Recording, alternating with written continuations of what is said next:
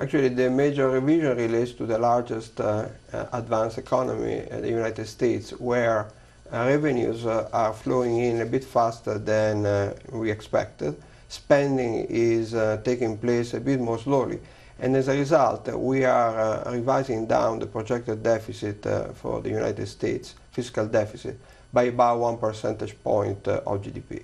It remains a very large deficit. We are projecting for the general government, which is the federal government, the states, and the local governments all together. We are projecting a deficit of 10% of GDP, which is still very large.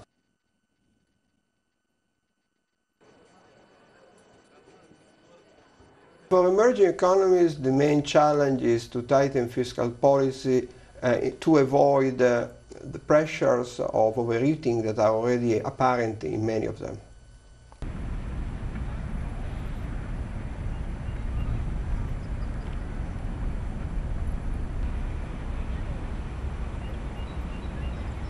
There is an issue of timing, first of all.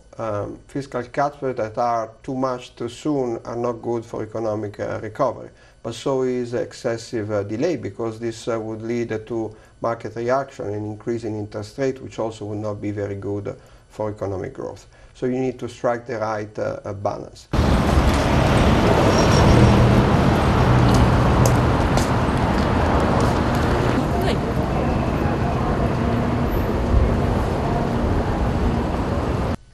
Countries that start from a relatively strong fiscal position, like New Zealand and Australia, can afford a gradual adjustment over the medium term.